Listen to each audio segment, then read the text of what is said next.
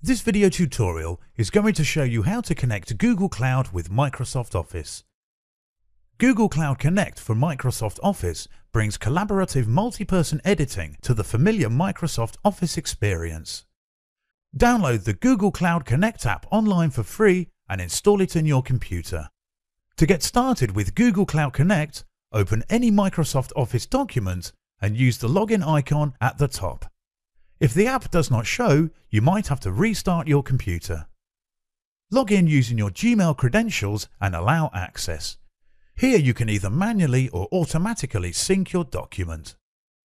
To synchronize your documents on Docs, click Sync. Thanks for watching this video tutorial.